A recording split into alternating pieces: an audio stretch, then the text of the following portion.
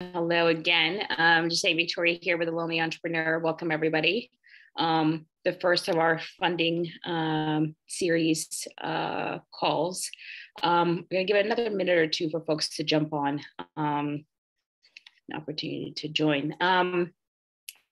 So obviously, most of us here are looking for funding in one way or another.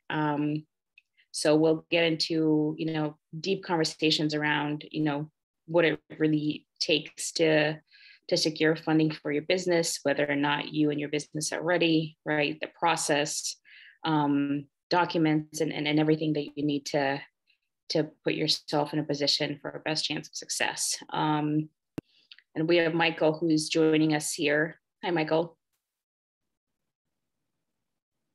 Hi. How are you? Doing good. So as we wait for folks to jump on, you see more people are joining.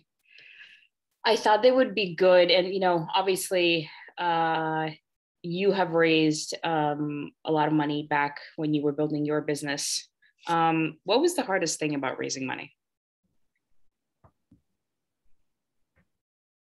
All money raising is hard. Everybody tells stories that, I just walked into a bar and scratched the number on a napkin and there was a bag of cash outside. That just doesn't ever happen. Right. Or I went to one meeting and secured funding, right?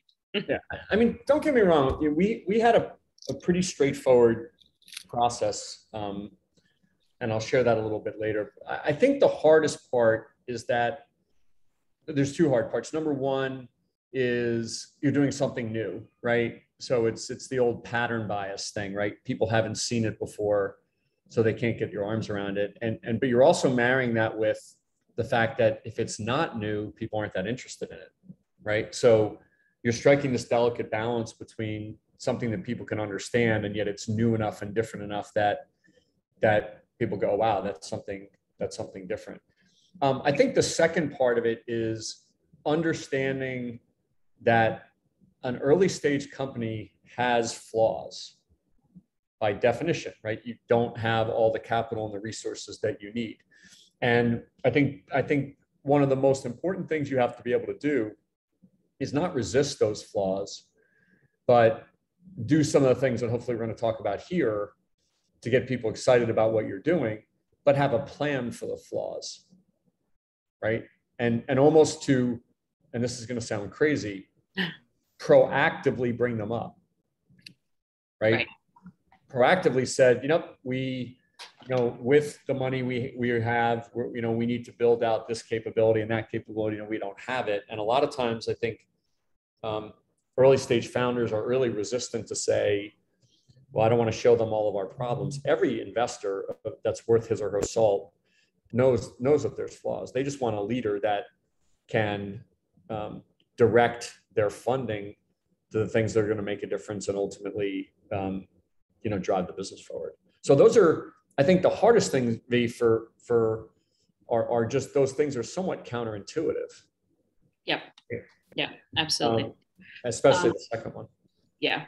So because we may have a smaller group today, which is great for a discussion like this, I just want to go around and, have people tell us a little bit about their business, because I think it'll kind of set up the stage for conversations, about your specific business and how you're thinking about, money raising funding for, so we'll go there.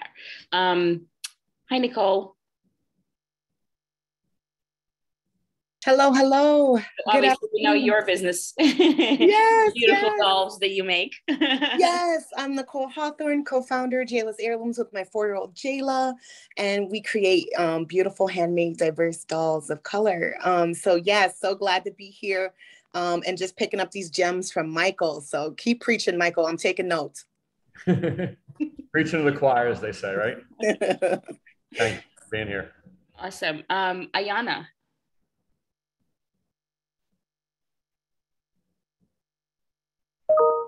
Ayana might be on mute. All right, we'll go to Glenn. Yeah, my name is Glenn Clanton. My company is Do Something Solutions. I am a business coach. One of my clients is opening up a cannabis testing lab, and they've since asked me to join the organization. Part of the challenge is it is a new business. It's a startup, major capital investment. Looking at opening the facility in Michigan, and in Michigan, all cannabis products have to be tested before they go to market. Oh. Last year, Michigan did almost $1 billion in cannabis business. All that product has to be tested. We're trying to get in on the ground floor, but the going is tough trying to raise funds. So any advice and input I can get from this session would be greatly appreciated. Great. Thank you for sharing that. Okay, we'll get into that. Let's see, Rosalinda.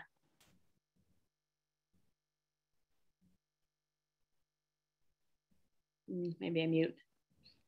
Hey, Ed.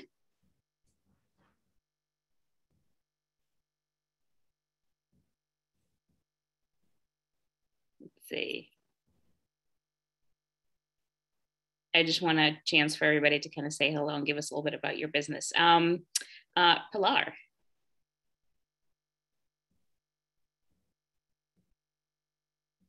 think people might be on mute. Yeah, people might be on mute. Hi, this Rosalinda. Here you are. Hello. I do own a pharmacy. So it's pretty much customer based, and it's been a hard season, but yes, I do own a pharmacy. It's been over 10 years now. So. Gotcha. And are you looking to expand? I guess, are you looking to raise money to grow, or?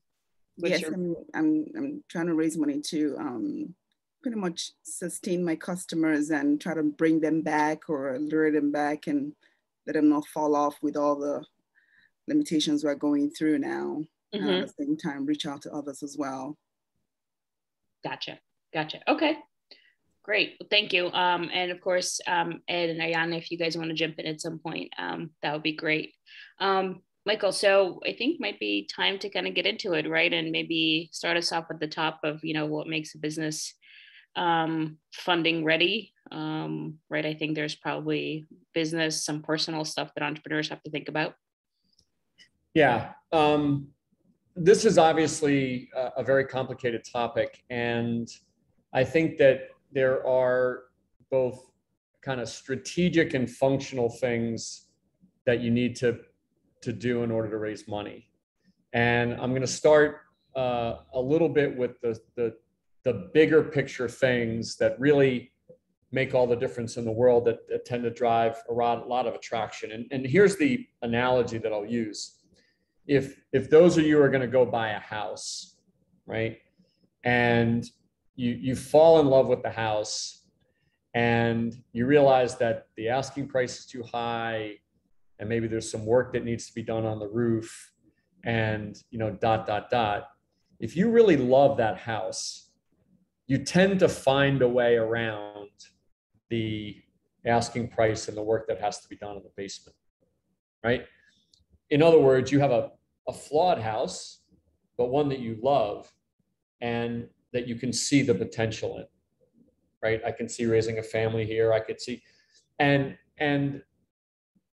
that's a lot of the way that investors think about things, because it is very, very difficult to digest all the information that's being thrown at people when it comes to investing. So what does that mean? What it means that is that there's really 4, sometimes 5 factors that are really the reason why people get excited about something. And when they get excited about something, then you get into all the what's in the basement and what's the asking price. But if you don't get them to the point where they go, yeah, it's very difficult to get over those things because the world is so competitive. There's so much detail. There's always somebody with more money or somebody that's already doing what you're doing, right? If you don't get them to this thing where they go, yeah, all of those things are a little bit like death by 1,000 cuts, right? If they do get to yeah, then those things tend to roll off people's backs, right? And they tend to overlook them, or they tend to say things like, oh, so with our capital, you would be able to address X and Y and Z. Okay, so here are a couple of those things. Number one is a big market, okay? And obviously when you're talking about, like you, Glenn, like a cannabis market in Michigan, there's no question that there's a big market, right? And in many cases, that big market is one that you didn't even know about, right? So for example, did we know there was a big market for Uber at the time? Well, no. In fact, if we went back to the beginning before Uber existed and said, you're going to pay somebody to get into a stranger's car, you would have laughed them out of the room, right? So sometimes defining this big market as a market that other people can't see. In our whole business, there were reward programs everywhere. And for those of you who know us, we started the first company to reward people for being healthy prior to Lonely Entrepreneur. And people were doing it everywhere, airlines, hotels. Nobody was doing it in healthcare. But when people saw that, they're like, oh, that's a big market. Like, there's no doubt that that's a big market, right? Secondly was, do you have a unique approach to it? And this is obviously the hardest piece, right? When there's big markets, a lot of people chase big markets, right? The question is, do you have something where you're really standing out? And as many of you who have listened to us before, we always talk about this playground where nobody else is playing, like basically defining it where you're the only game in town because you approach it a certain way or have a certain way of going about it. So for example, in my old healthcare business, right, rewarding people for being healthy, there were reward programs everywhere. We just were the first to do it in healthcare. That was our playground, right? So you really have to try to find your unique niche and your unique playground. And that's the hardest part. That takes creativity and thought. So to our comments before, if it's something that's just different sprinkles on the ice cream cone, that's not really a playground. That's things that other people are doing and people can do, maybe with more capital and more resources, right? So first is a big market. Second is, what's your unique approach to the market? And that can be lots of different things, okay?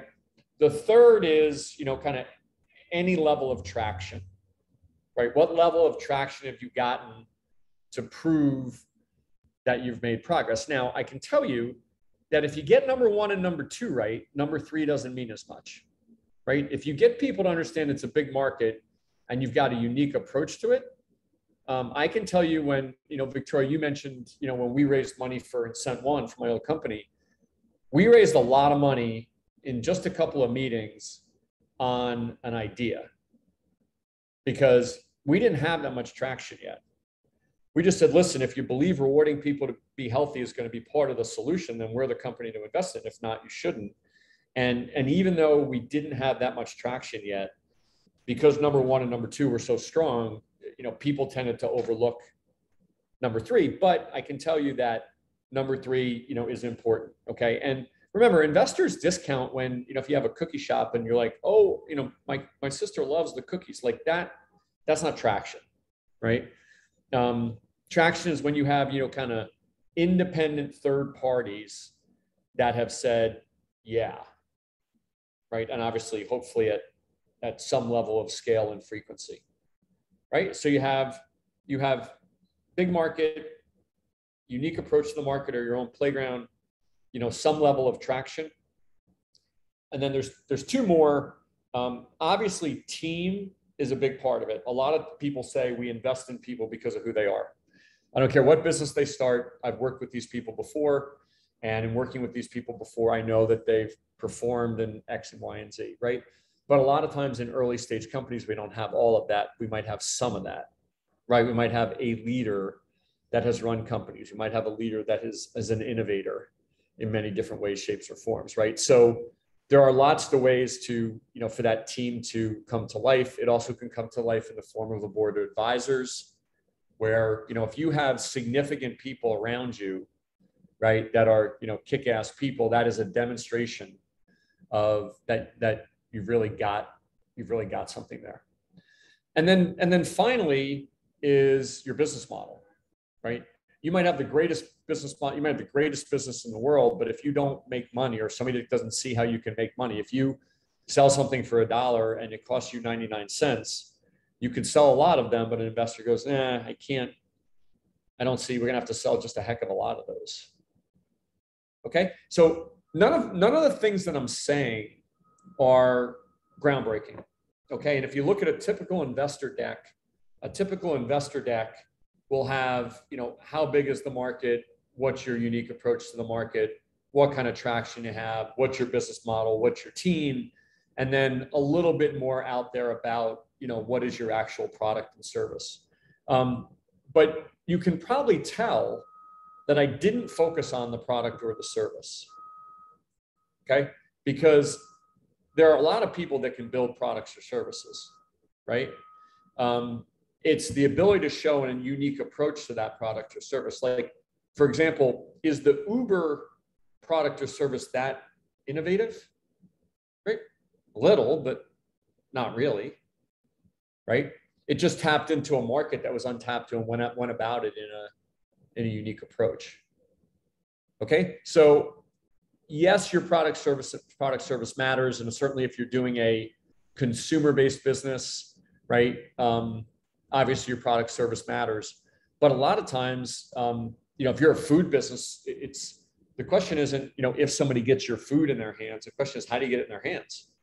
Right? What's your unique approach to getting it into their hands, and how are you going to go about how you're going about doing that? Okay. The big market part is critical, and sometimes it's defining a market a different way. I'll give you an example. A company that we helped raise money had a, and I've mentioned this company before, a subscription service for your pets, right? Where you can basically pay a little annual subscription and you get the ability to solve a lot of the problems that you solve without going to the vet, right? The kind of non-medical issues, which for any of you who are pet owners is like 99% of the issues happen with your pet. You would never think you'd take him to the vet. You only take him to the vet for the serious stuff. And the market that they were defining was the veterinary market. We're going to go to the veterinary market and we're going to give them this, they're going to buy this solution, and this solution will allow them to serve their clients without them having to come into the office. And we said, well, hold on a sec. That's a big market, seems like it, pretty big, but you have veterinarians and they don't necessarily have a ton of capital to invest, or they can invest in their solution. And why hadn't they done it ever? It's a big market, but isn't the real market the 99% of things that you would never go to the vet for? Because when you measure that market, right, and we did the math, if we said every pet has 2 issues a month, could be what's the right leash, should be I ate the wrong food, you know, you name it. 2 issues a month. The normal pet probably has 2 issues a day, right? But let's say it's 2 issues a month, right, that you have to deal with, that you don't know what to do with. Well, when you multiply that out, it's a $40 billion market. Okay. All we were doing was defining that market in a way that, number one, was big, but number two, our unique approach to it was like, we're not going to go do the vet stuff. We're going to do the stuff that vets don't do. And that was their unique positioning on it. Okay. When you hear that and investors hear that, they go, yeah, that makes sense. I have a pet. I wouldn't know what to do with it. I would just Google things, right? And then you go on to, okay, what's the products and services and what traction do you have? But when you hear that, you go, oh, yeah, I would do that, right? And that gets people excited. And that's the example, though I fell in love with the house, and now I'll figure out the rest of it. Okay, let me stop there for a second and see if anybody has any questions or comments. Yeah, I was just going to say, folks, please don't be shy. This is a rare opportunity to ask, you know, specific questions around your business and what you're thinking around money raising. Nicole, go ahead. I think your hand is raised, or that's a high five. Yes, no, that's me. That's me. So, Michael, let me ask you this. In terms of, you know, excitement, I think, you know, well, I guess it depends on who you're talking to, your crowd, but, and your energy you bring to it. You know, people can get excited because I feel like sometimes you bring the excitement to the table as the founder, right? And if you have your data backed up to show, hey, this could be exciting, then I think you can excite, you know, potential investors. My question is, like, how do you validate, you know, when you're trying to validate the market? I love what you said, like, you know, you don't really have to even focus on the product or the service, but the business model and the traction and the market. Like, what if it's a niche? It is niche. Like, how do you, I guess, quantify that niche to be worth their investment, in terms of like what they could get back out of it, since it is like, at least I'm talking particularly about myself, being in a niche market. So let me tell you a little bit about excitement. A question for everybody. What percentage of early stage founders get in front of investors without excitement? None. None. Yeah, nada. Nobody, right? That might be a good strategy. That might make you stand out, right? But don't think that excitement does everything, because every entrepreneur comes to the table with passion and excitement. That's not what stirs the drink. What stirs the drink is when you say something where you don't have to convince them, but they're like, yeah, like the pet example, right?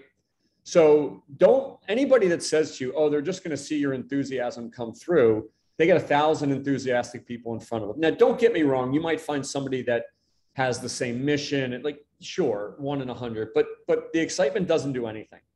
What gets people excited is about, oh, do I see that market where you go, oh yeah, that's a big market. And oh yeah, this is a unique approach to that market. Okay, number one. Number two, the reality of the world that we live in is that there aren't any more blockbuster drugs, right? There's niche drugs and peace drugs and this and that. It's just harder and harder to find a space that is like all encompassing, because there's so many businesses out there. There's so much capital out there that just becomes hard. Rewarding people for being healthy was a niche, Nicole. It just happened to be a big one. So it's better to be known for, I sell dolls to purple people, and I'm the purple people doll person, and I win that, and then go on to selling it to red people and green people and blue people, right? It's better to win a niche and to have a unique approach at a niche than it is to go in front of an investor and say, we'll do all this different stuff. Now, like you said, Nicole, you want to know that there's enough purple people, right? You want to know that the niche is big enough, and you can do some research around that, and people also just intuitively, kind of get that. But what I can say to you is, it is very difficult to create a very broad-based business that doesn't have a niche unless you just have a ton of capital. Right? I got you. Yeah, no, that makes a lot of sense. And everything I keep hearing, Michael, is niche.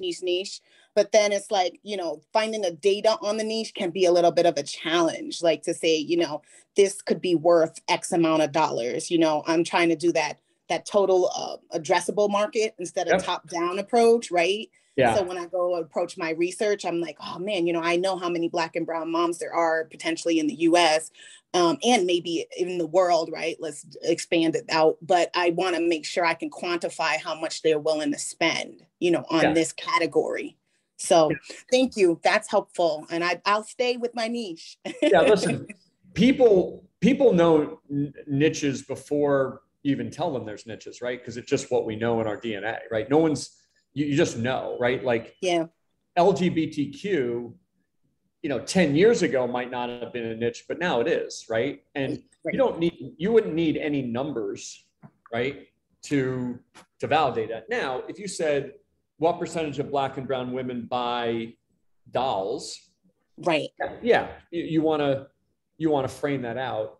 But frankly, Nicole, for your stuff, I think we've talked about this before, I wouldn't just be framing it around dolls. I would be framing it around the broader needs of this community, around your brand and what you've created and what you've created, right? So you guys can probably tell the way you define the market is often your playground where nobody else is playing and your niche. And you're just going about it. Like there's one, Victoria, you may remember this one. It was the car club, right? There was a bunch of gentlemen in Chicago that wanted to create a new type of car club where you basically paid a subscription and you got a new car every month.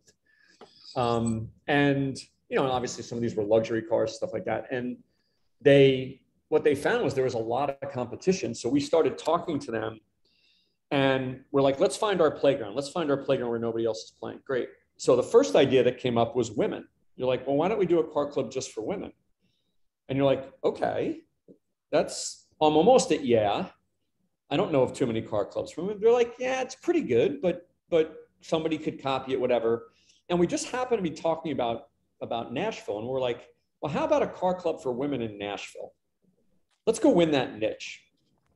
So they went back, they realized that to win in Nashville, there was basically, 20 organizations, the golf club, the social club where women hung out.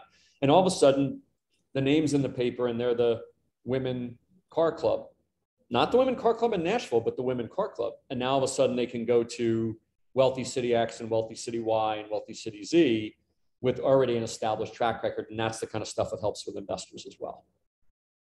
Okay. If you're going to go big, you probably need $100 million.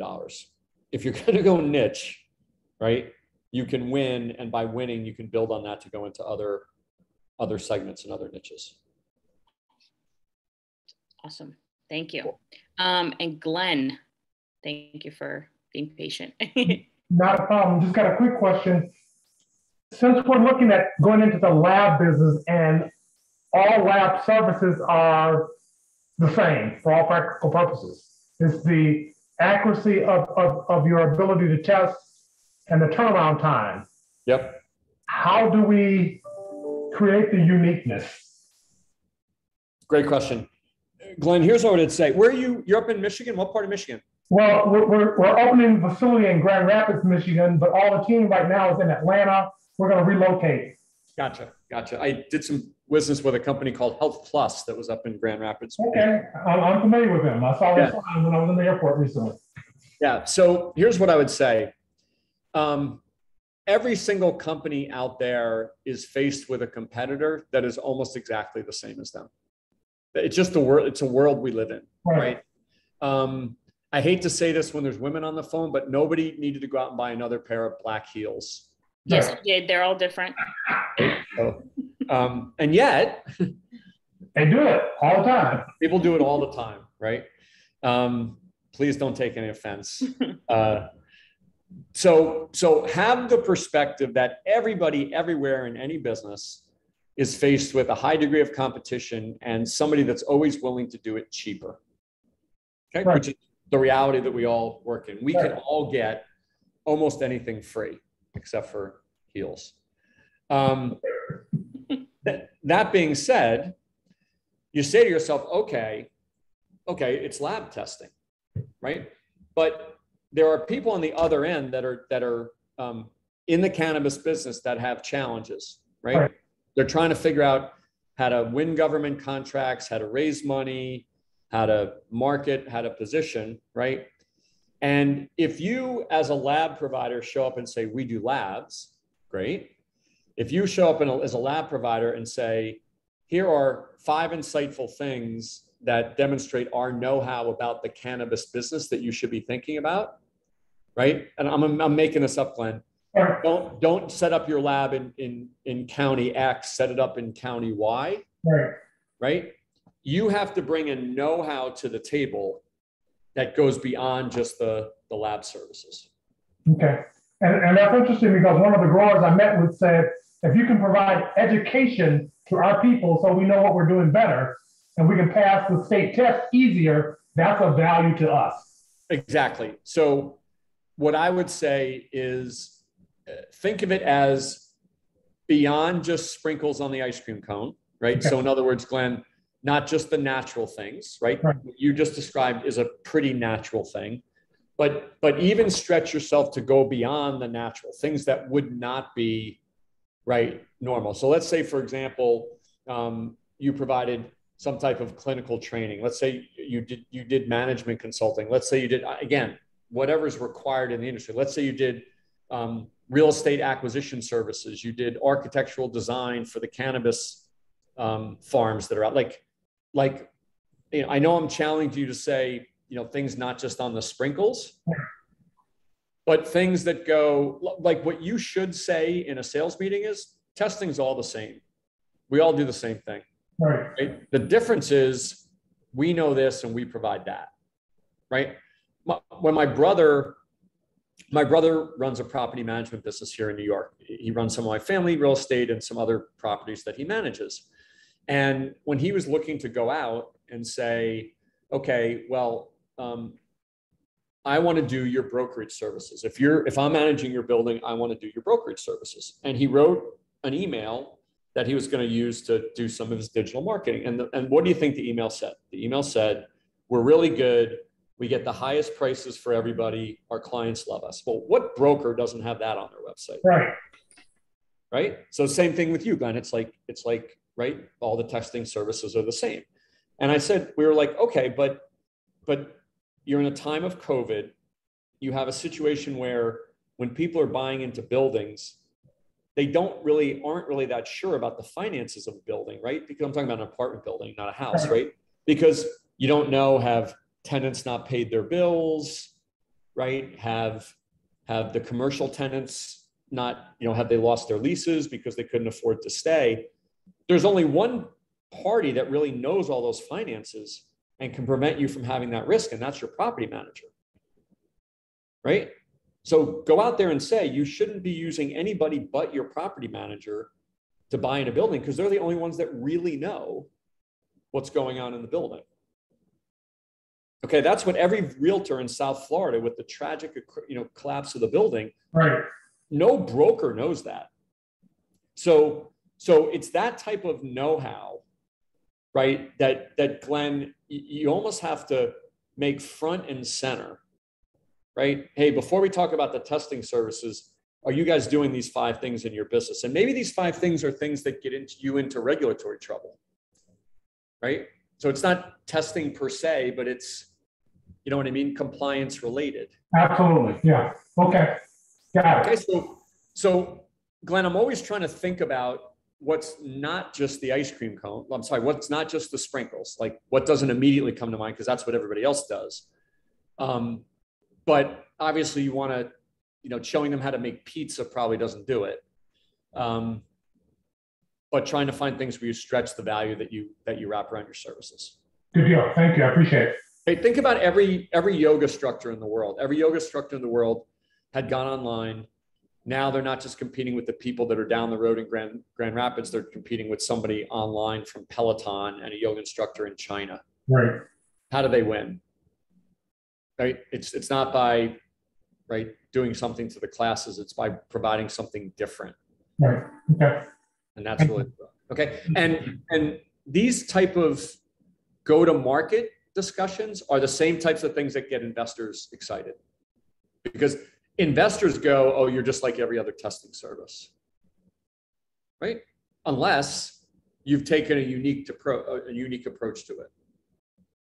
Okay, and that's that same notion of, how do I make sure that I have a playground where nobody else is playing, where people could go, yeah, like I could see how they can win that. Like when I said car club, right?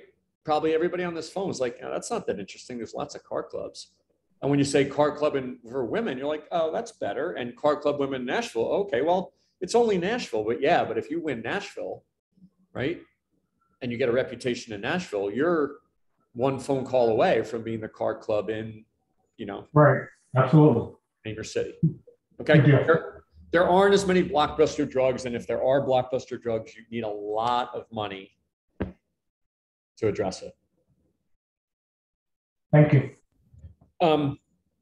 Cool. V, any more questions? Not right now. Okay, cool. I know that very smart people give advice about a lot of different parts of raising money. And over the course of this series, we're going to talk about the materials you need and the other things you need to be able to do. But I really think people underestimate the effort around these themes like we're talking about today, and the effort it requires to actually come up with something where you go, yeah. Because that will drive everything else. People focus on, I'm gonna make the deck and I gotta make sure the deck has all this other stuff in it. No one is paying attention to any of that stuff until you make them go, yeah. Until they believe the market's big and you have a unique approach to it, okay? No one is reading page 13. They'll read 100 pages if you get them to go, yeah. Okay. I remember when we were doing our health rewards business, like every other industry uses rewards to drive behavior. Healthcare isn't, and healthcare is spending $20 trillion on behavior. And they would be like, well, how are you going to approach this particular problem? We're like, we have no idea. We just need money to do it. Right. And if the market's big enough, right, and they believe you have a unique approach to it, which we did, right, then they'll actually help you through those problems. They'll say, I know a person would be great for you guys that you might want to talk to, right? Because they've gone on the other side of the fence. Now they're on that, wow, I really like this business. You know, there's a bunch of reasons that can happen along the way that can discourage them. Don't get me wrong. There's like we said in the beginning, it's hard to raise money. But finding this playground, this unique niche and approach to it, that makes them go, yeah, that makes sense. It is the most important thing, and it will, grease every one of our early stage startups are, as we like to say, dogs with fleas, right? They all have fleas. The question is, do you get over the fleas just like you do at the house? Well, you do, because you get excited about the opportunity, even though there are those fleas. Okay. Let me go on a little bit to you as the leader, because this is where I want to spend kind of the rest of the time here. Raising money in an early stage company, especially if you haven't done it before, is an incredibly complicated thing to do around a lot of the things we're talking about, but even specifically around just you and your own demeanor and your own personality. Okay. What I would say is the following. Number one, you've got to be able to be kind of yin and yang in a bunch of different areas, okay? In one area, you have to be able to paint vision, right? You need to be able to say, right, this is where we're going to go. And that is aspirational. Sometimes it's inspirational, but it connects to these kind of bigger market forces. Secondly, is you need to be looked at as somebody that is going to have the focus, discipline, and experience to execute a plan with the money that's going to be given to you. Okay, so I'll use it. And if you don't have those, right, it's very, very difficult to get somebody to give you money, because the aspirational leader that doesn't know how to execute a plan, people go, man, this guy or gal can really talk the talk, but can they execute, right? And on the other hand, you have somebody that can really execute, right? But do they have the vision of something that's big enough? Okay. So you might say, Glenn, you're doing it in Michigan, but we're going to go create the Atkins seal of approval, right? We're going to convene a series of experts, and we're going to have the definitive lab that does X and Y and Z. And who knows, Glenn, maybe that's done already, but you have to have the vision to go bigger, but at the same time to say, with your $10, I'm going to do this and this and this. Okay. And those two things are very different skills. You may need help for you to present that. Okay. But when the entrepreneur comes to the table and says, I have this whole aspiration things, but when somebody says, who's your customer? And they say, everybody, investors tune out, because they know that's not the way the world works. You have to have a plan with your money. I'm going to do this. So really silly analogy. Hey, if we had your money, we would like to be able to go to California. California is the land of riches and beaches and ... We're going to go to California. So you have a vision. And somebody says, well, how are you going to get there? You're like, I don't know. I might drive, I might walk, I might swim, I might fly. Well, how long is it going to take? Well, I don't know. It might take a day, or it might take a year, right? When you don't have that second part, you're like, okay, I like this California thing. I want to go to California, right? But if you said, we're going to go to California, and what we're going to do with your money is we're going to fly from New York to Portland, and then we're going to drive from Portland to California. And the reason why we're going to do this is this and this and this, right? Then I can go, I like this California thing, and let me think about that plan. Okay. You've got to have this yin and yang of both. Okay. You also have to have this very delicate balance of ego and humility. Okay. I said before that, it doesn't matter whether you're enthusiastic or not, because, most people are, but you do have to be able to convince people that they want to go to California. You do have to be able to convince people that, that 99% of the things that pets deal with, nobody has an answer to, or that rewarding people for being healthy. And I could go on and on and on, right? You've got to be able to do it. And you have to have a healthy amount of ego to tell people that they're going to do things that they had never done before. Like a lot of times in our businesses, even when they're, Nicole niches, we're still asking them to do stuff they haven't done before. And that requires a heavy dose of ego, right? But at the same time, you have to be humble enough to understand that, okay, we need your money because we don't have all the things that we need, including your skills as a leader. You might go, I want to put a team around me because I'm the visionary. I've never run a company before, but with your money, I'm going to put in place a president or a COO or whatever. It has to come with that humility. I'll never forget, this is a great example of how all this stuff mixes together. There was a company, an MIT guy, that had developed a whole bunch of a gaming app where you could bet on a whole bunch of things in the middle of a game, any kind of sporting event. And these are pretty common now, but it's going back 5 years or so. And he went to, DraftKings, and a couple of the other places, the big guys, really big guys, and about the technology, because the DraftKings technology was pretty old at the time, even though they're one of the gorillas here in the market. Their technology was pretty old, and they would go in and they would say, we have new and innovative technology. And DraftKings was like, yeah, we could do that. We haven't decided we want to do it yet. And this very enthusiastic MIT graduate would say, their technology stinks. We can do it better. We can do it. And he lacked the humility to understand that somebody like DraftKings that was giving you $500 for your first bet, like had no shortage of capital. And if they wanted to, they could do whatever they wanted, right? That's not the answer. The answer isn't that not they get it and we're going to do it better, right? We're going to do it better than DraftKings. Okay, maybe, but then we said, well, wait a minute, like that's not a winner. Like you're going to fight the biggest gorilla. Now, granted, should they be a customer of yours? Sure, but you weren't able to convince them that. And so we started to talk about the market. Well, why is DraftKings doing so well? Well, DraftKings is doing so well because somebody else is doing poorly, and that are all the casinos where you used to have to physically go to Las Vegas, which you don't have to go to anymore. So imagine if you're a casino in Las Vegas, you're going, wait a minute, people just used to show up here Friday and we'd make a lot of money taking bets, and now they don't need to do it anymore. We're like, that's who you have to go to, who has no technology. Go to the casinos in Las Vegas and say, you should license this technology because now you're going to be able to compete with DraftKings. To the first, remember, same technology. To the first one, an investor would go, you're not beating DraftKings. They have too much money. Right? To the second one, you're going them and they're like, we do not have a digital solution. I mean, I don't know about you guys, but has anybody made a bet with Harrah's in Las Vegas? I've never heard of that. They totally missed the boat. But if you went to them and said, I have this piece of technology that's going to put you on the map tomorrow because you can start taking bets and making money. To me, that's right.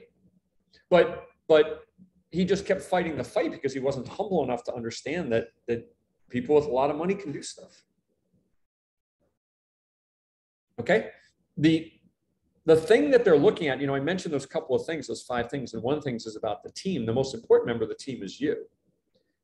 And in you've got to be really well trained to talk about the vision, make sure they get it, to talk about your plan and what you're going to do with their money, to be able to have this confidence that you're going from point A to point B, ego, and at the same time, the humility to understand, no, yep, we don't do everything well. What I always say to people raising money is, if you say you do something, they will evaluate how well you've done it.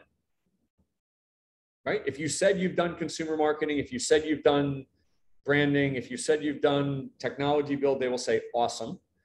Tell me what it's done.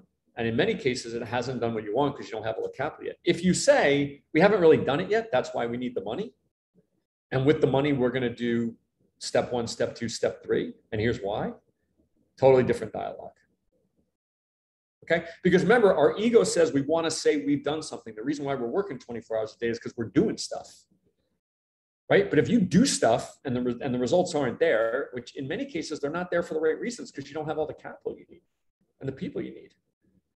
But then you have to say, listen, one of the big parts of our solution is the fact that we need to accomplish X, and we haven't really been able to do that. because we haven't had the capital. And that's one of the reasons we're coming to ask you for money. Okay. One of the hardest parts about this is much more chess than checkers. Like, this is not rote linear. You walk in, you really have to be well trained to talk to investors to be able to communicate what you need to communicate. Yeah, I was just going to say, right, so many times we hear entrepreneurs and they get either nervous or super excited, and it just becomes a little bit of a verbal diarrhea, excuse my French, right? Because they lose the perspective, like, okay, this is what the investor needs to hear, right? And this is what they want to hear versus all the kind of details and information the entrepreneur has. Yeah, I think V, that the way somebody said this to me a long time ago, it really stuck with me. You have 15 minutes. I don't care if the meeting is an hour or 2 days. You have 15 minutes where they're going to give you their brain space. If that even, right? Because sometimes it sounds like these meetings can be a lot shorter. Yeah.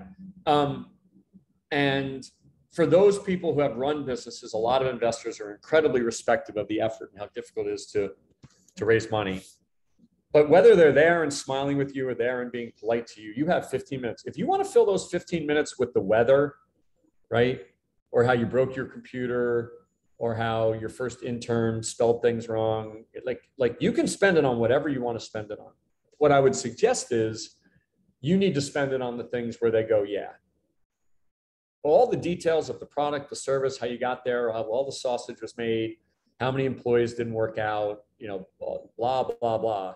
You can spend it on that if you want, but I can tell you that you need them to be able to walk away, right, with them going, okay, I get what they're doing.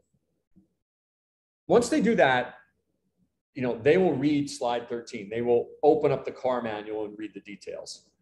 If they don't do that, they'll be polite for the rest of the meeting, and they won't really do it. And you'll know, because the reason you'll know is they will tell you, they will say, I need that house.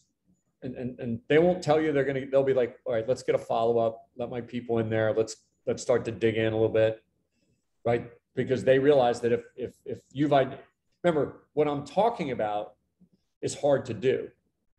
So if they see 100 investments, one, they go, yeah. When they see the one, they go, yeah, they're like, I need that house. Right? And then you're changing the dynamic of everything that's going on. Okay. There are no magic pills to this. It requires entrepreneurial creativity and finding these pockets where you are the only game in town. And they're like, wow, nobody is doing it like these guys.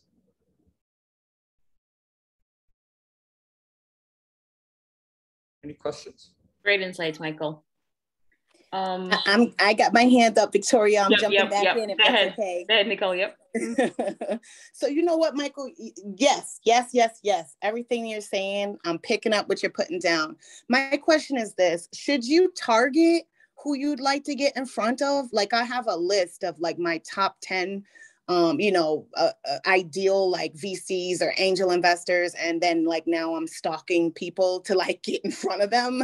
But should you have that list? Because obviously I feel like I want to also align, and they invest in so many different companies, so I also want to be someone that they like might find valuable to their portfolio.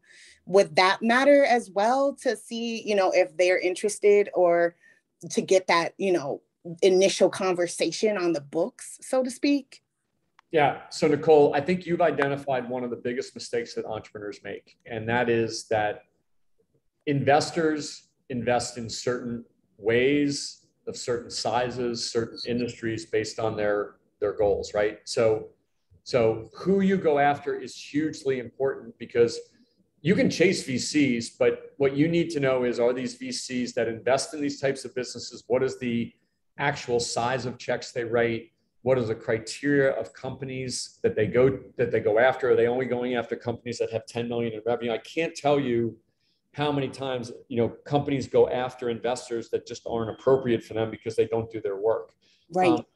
That's even more important when it comes to earlier stage investment and talks to like friends and family and angels, right? If you're talking about raising $100,000 or $1 million, a moderate amount of money, the people that you're talking to and the way that you're talking to them, right? is different than when you talk to VCs, right? If you talk to a real estate investor, many real estate investors are like, how much is the rent? How much does the water cost? How do we get our money back? Right? If you talk to, Silicon Valley VCs, they wouldn't even take that conversation because they want things that are going to go big or go home. So Nicole, think about how much you're raising, the industry you're in, and do your work. Do not think, no offense to anybody here, do not think that people will go outside their investment criteria just for you. Yeah. That's honest. That's fair. Right. And that's what I've been using as my evaluation, and looking what do they already have in their portfolio? Who have they already invested in? Do they have something that's similar to what I'm doing? Then they might not be interested because they already got it in their portfolio, So those are really key. Thank you so much. Because I want to go after people that I think align also with just what I feel our overarching mission, vision, and values are too. Because if they're going to be giving me money, I need to like them. Yeah. Well, that's, Nicole, that's going to come next. But I think matching the criteria, I don't know what the percentage is, but if I had to guess, I bet you that 50% of the investor conversations on the planet are made to investors are not really appropriate for the purpose they're going to. Okay. It's just because people don't think about, is this VC, is this angel network, is this, friends and family person. If you're going after, somebody who's friends and family and they've operated a donut shop, offering them a technology business is hard. Right. Because it's not something they know. So being discerning about who you talk to is a hugely overlooked part of that. So thank you for asking that question, Nicole. Yeah, no, I could talk to you all day, Michael. So I appreciate it. My last part of that, and if anybody else doesn't mind, is when do you decide to do this? Because I've been bootstrapping the last year and bootstrapping sucks. So I'm like, when do we transition to knowing I need 100K, I need it for X, Y, and Z, and I need it by this date to make this happen? When do you go out into the world and start putting that onto the platforms, that you have available to pitch? Sure. So it's all about the goals that you set. So for example, what most entrepreneurs don't do is set a goal, let's say out 3 years. Let's say 3 years from now, Nicole, you wanted your business to do $1.5 million in revenue and you wanted to net $500,000. You'd say, great. So, or you said, I want to sell my business in 5 years for $10 million. Yeah, that sounds like it, Michael. You're on point. Right?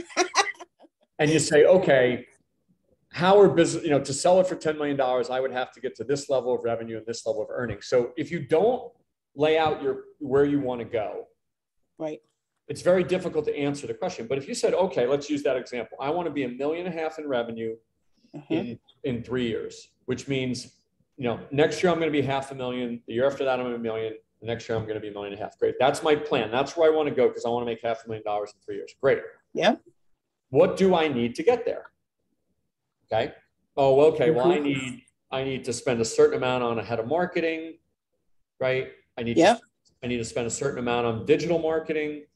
I might need a partnership or a salesperson to do that, to do X and Y and Z. And when I put all that together, I need to raise $500,000. Yeah. Okay. If your plan was to turn this into $100 million company because you want to have it sell in every retail store in the country, you need more money. Yeah. If your plan is to go from selling $50,000 to $80,000 to $110,000 to $150,000, maybe you don't need any money at all. But the point is, when do you go ask for money? Is the first thing you should say to yourself is, what is your goal 3 years out? Where do you want to be? And then you work backwards and say, what are the resources that I need to be able to do that? If you do that analysis and then you say, yeah, you know what? I just don't, I don't have the relationships or the wherewithal to raise $1 million. Then you might say, okay, maybe I need to scale back my goals. Yep. Okay. But not doing that and just bootstrapping, right? You'll have what everybody has: big vision, right? Bad execution. Yeah.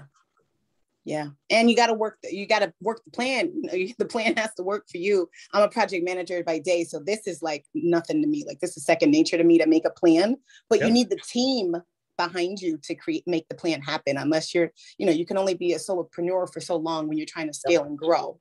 Yeah. So thank you. I don't want to hog your time, Michael. You're the best. Thanks so much. No, you're so sweet. Well, listen, these recordings will be available. We're going to do a series of these. And I know that, everybody are at different stages. Some people are just thinking about it. Some people are deep into it. What I can tell you is that I'll leave you with this, for every 10 businesses out there, one will always work because it's such a good idea. One will never work because it's such a bad idea. And the other 8, it's all how you do it.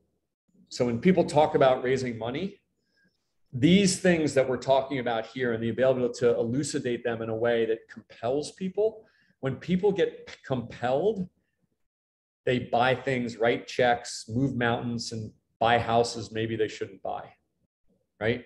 And that's the most important part of raising money. Awesome. This has been very insightful. Thank you. Thank you, everybody, for taking time. And these recordings will be available in the learning community for everybody. Thank you very much. Thanks, Ayana, for the note. Thanks for your time, everybody. Thanks, guys. You're the best. Have a good one. Thanks, Nicole. Bye-bye.